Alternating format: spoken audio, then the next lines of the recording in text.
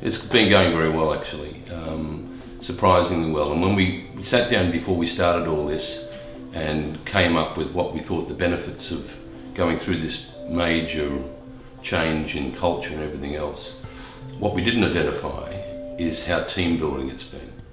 And so everyone considered this is going to be a very tense time, it's going to be, you know, a negative integration, but in fact it's quite the opposite. At every level, from the administrative staff, the nurses, the doctors, the allied health, the people that push the trolleys around, they're all very part of the team, they're all engaged, it's fantastic.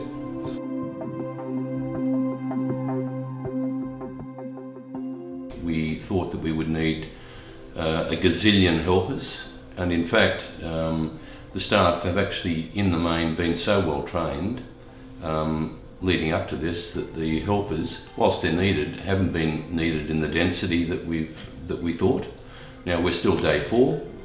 Theatres go live on Wednesday, and outpatients, which is a big chunk of the go live, is predominantly next week, though we've deliberately started some outpatients early, so we use that as an area to identify any little things that haven't surfaced in the testing. So it's been cleverly orchestrated, I think.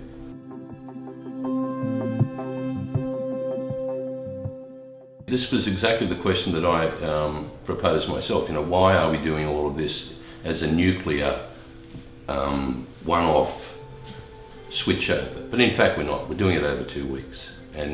And we're doing it in various areas, like A&E first and then MAPU.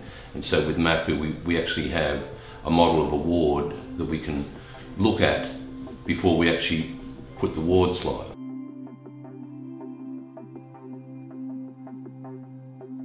Yeah, I think that the important thing is that as many of the staff are properly trained as possible. I think that's the single biggest take-home message, and I think we went in to go live with about 96–97% of the staff trained.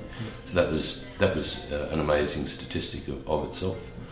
And yeah, and I think, as I said, it's actually a positive team building experience, and if they go into it like that, rather than, oh my God, we're going to get all this massive pushback from, you know, the older people, the ones who can't type, then I think that everyone will be a bit more relaxed.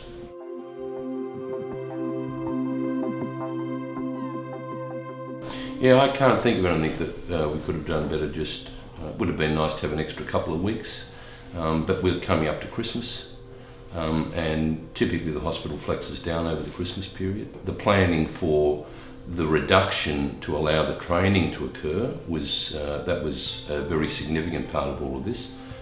Flexing down elective surgery, outsourcing patients to private so that they didn't become, you know, wait too long.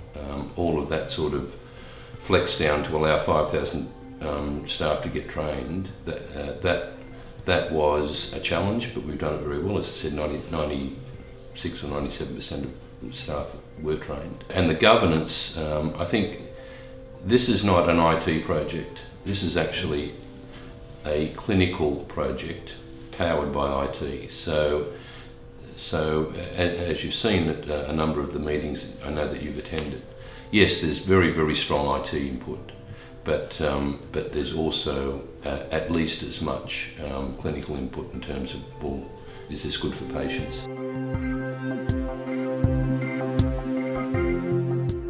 Go for the low-hanging fruit, that's the first thing, and generally this sort of an endeavour is embraced by people considerably younger than me, so that's the low-hanging fruit. And then there are, as somebody once said, you can have the best idea in the world and a third of the people will embrace it, a third of the people will reject it, and a third of the people are your swinging voters that you've got to get on board. And you can have the worst idea in the world and you'll have a third.